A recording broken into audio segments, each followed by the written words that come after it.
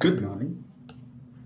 Here we are to discuss a pediatric ultrasound guided PCNL and a lithoclass lithotripsy.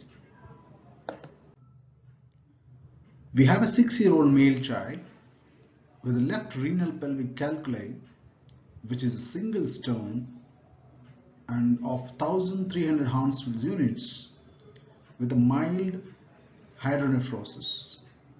You could witness the calculi here, right in the pelvis of the left kidney. The same is shown on the sagittal section of the CT here. And in the axial section, apart from the stone, the most important thing that you would have a look at is whether the colon is going retrorenal or not. This would be of great importance to make a decision while puncturing the kidney for PCNL.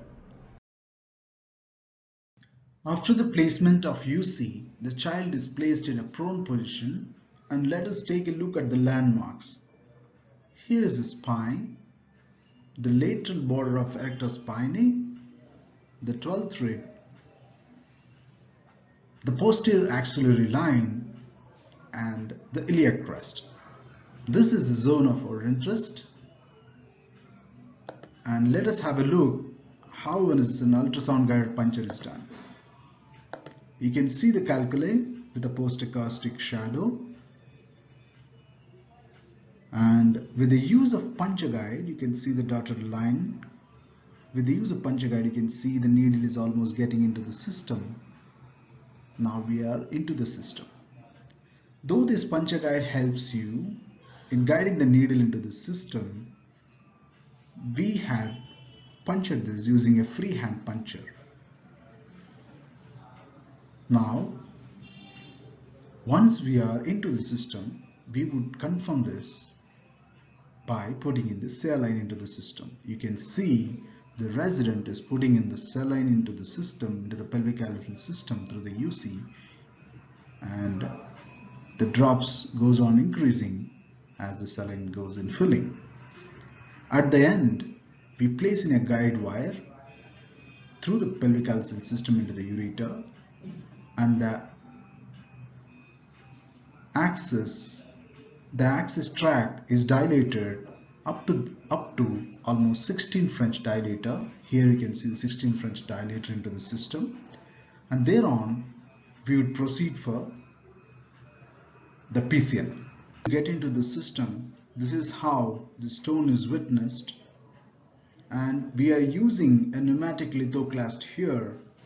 A 1.6 mm probe is brought in for the lithotripsy. The biggest advantage of using a lithoclast is there is no electricity involved and there is no heat produced, and you are quick in the process of fragmentation. This again goes in line with the principle of any intrarenal surgery, that is quick in and quick out. The size of the fragments are supposed to be made in such a way that the size of the fragment is less than the diameter of the sheath that is involved here, so that the fragment comes out at ease, which you can witness.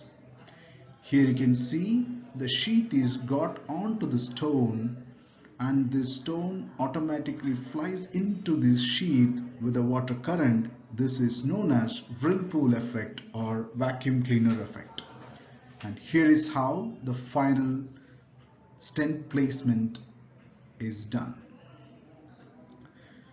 Once you are done with the procedure, this is the end of the lithotripsy, where you can see the stent placed, no fragments of stones noticed, and you have the actual sheath in place at the end. After the procedure is complete, we don't tend to put any PCN tube because we got rid of all the calculi, and you can see the size of the puncture site is almost close to 5 mm. This is technically a tubeless PCNL again. The child was discharged on day 2. The stone analysis and metabolic evaluation is still awaited. We will be performing this after probably a month's time. Thank you.